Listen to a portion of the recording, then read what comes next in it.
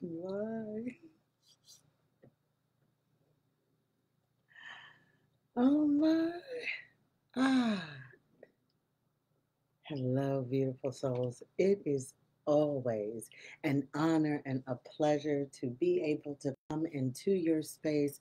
And if you allow me a few moments of your time, I would like for you to take a moment, stop everything that you are doing, and let's focus on your business, your brand, and your money.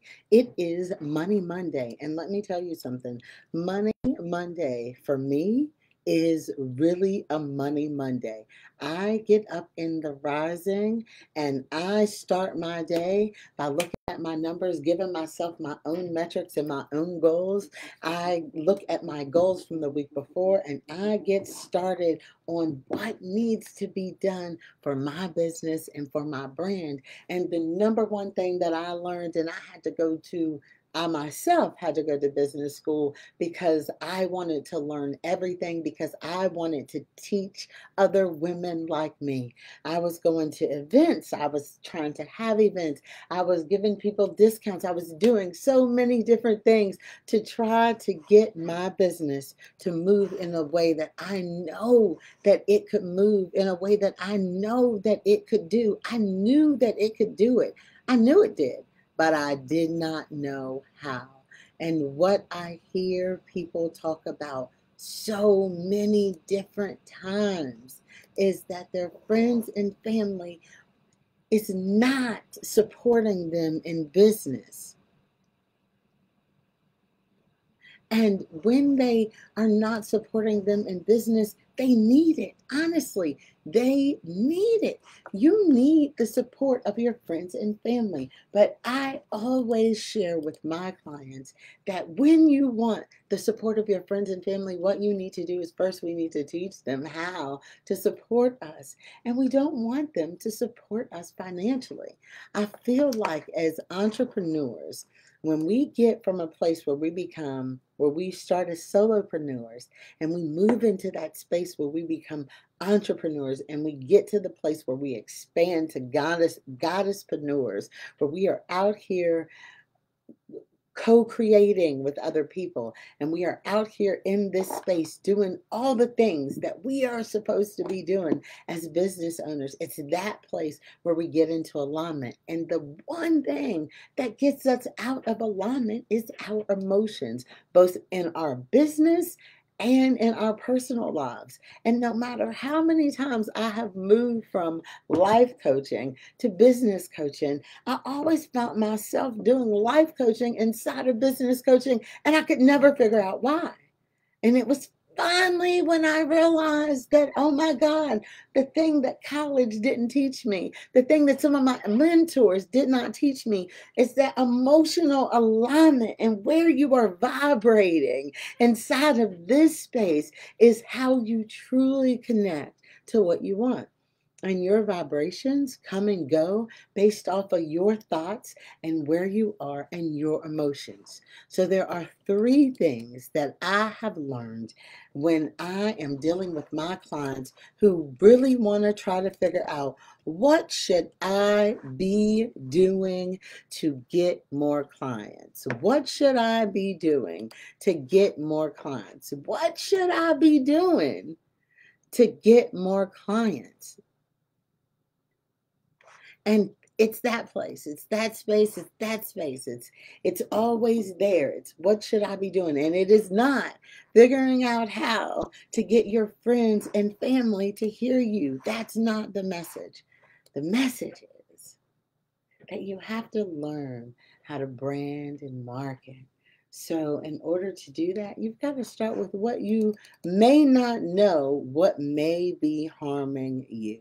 And so the number one tip is, the number one rule in marketing is know who you are talking to.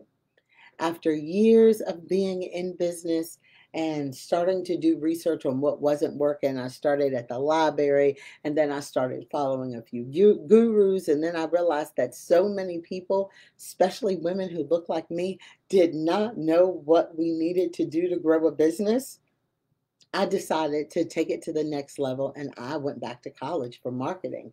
And I did that because I needed to know all the steps to what I was doing wrong and how I could help other people. And when I finally got to college and I finally got to my very first marketing book, after being in MLMs for years, selling everything from houses to cars to cell phone service, the number one rule that I learned in marketing is you need to know who you are talking to. You need to know that customer. You need to know that customer deeply. You need to know them. And knowing who you are talking to matters. You can Google it anytime you want to. Serving everybody is serving nobody. If you Google, I want to serve everyone, I'll wait.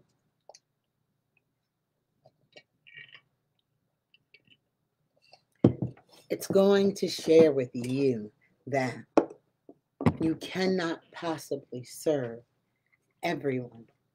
If that was possible, we'd all be doing a fantastic job of marketing and we wouldn't need to learn about marketing and branding at all.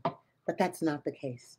There are small subsections of people that you need to know. And those important people are simply who you're talking to. And most of the time, I'm not going to tell you a lie. The person you're talking to is not your friends, it's not your family. The person you're talking to is you. You are talking to you. And sometimes that space where you get to know yourself as well as getting to know who you serve become one and you learn who you are talking to. And that's the number one thing that I teach my clients every single solitary day, every single solitary meeting. Who are you talking to? Why are you talking to them? What are you going to give them? What do they need to know? What do they want to know? How are you serving them? Okay? That's number one. That's number two. And finally, our number three tip, and it's always a doozy for me, is that perfectionism can look like, I don't want to do that. I see, specifically, I always see them on Instagram videos or TikTok videos. People who do okay, but they always say, I'm not going to niche down. I'm not going to cater to one market. I'm not going to cater to one demographic. I'm going to be who I want to be and I'm going to serve everyone. You think you are, but that's just not how it works. But the good news with that is you'll see that they are getting some movement. And that is because you can have multiple modalities and still be able to serve a subset of people. You can do multiple things and still be able to serve a subset of people. Okay? My biggest thing that I learned from going to college is that you go to college to learn exactly what you don't want to do. I've heard people say that so many times, and I'm going to tell you it's one of the reasons why I would go and I would start and then I would stop because I would kind of want to do it and kind of not want to do it. I did not know 20 years ago that marketing was going to be my space, my niche. If I would have never went to school for that 20 years ago. But now I know this is exactly where I'm supposed to be. So I'm grateful that I went to college at 32. And I say that because it is this space inside of all this knowing that we know that we decide to do things like say, I don't want to do that in my business, even though people tell me I should. That sneaky thing, that's perfectionism. That's fear. That's fear of being judged. That's fear of the unknown, trying to learn how to do something that you're not sure you know how to do. And I'll be honest with you, the easiest way that I learned how to teach my students how to market to the person that they are meant to market to the personas, to market to the groups. The easiest way is to learn how to be fantastic storytellers. You see, if you can follow these three rules where you, number one, know that marketing is knowing who you're talking to. Number two, not wanting to expand to new customers or research customers is a sign of fear. And number three, perfectionism can look like, I don't want to do that. I don't want to do that. We need to know this because it's in these spaces that we can work on ourselves. And it's in that space where we have great alignment with who we are that we get to that place where we can learn the things that we may not know right now. Because once I found my people, once I found my space, once I found the people who I was supposed to talk to, turns out, yes, I'm wonderful at marketing. I love marketing. I love that space. I help brands grow their marketing brand. Whether you want to have pre-made templates, whether you want to sit down one-on-one with me, or whether you want to come to our group coaching sessions, whatever you want to do, I can help you brand and market your business and turn your mess into a message, turn your story into something that looks like not just a survival mode, but a theory, but how other people can live in their lives. And I can do all this and I can share all these things with you now because I learned from my mistakes, because I learned that my friends and family needed to learn how to be in relationship with me in general before we could do things like exchange money. I learned that I wanted my friends and family not to support my business endeavors, but make sure to show up for the holidays with a good attitude and to make sure to be loving and kind and to call me for no reason but to say hello and not to borrow money and to want to spend time with my daughter. And I want my friends and family to do that and show up and support me there. And that is what support looks like in my business. Showing up for me in my personal life so that I can feel strong enough to show up for myself in my business. Stop being in that place where you are blaming the people around you for not showing up for you in the business that was never, ever meant for them to be a customer in. Instead, learn how to show up for yourselves.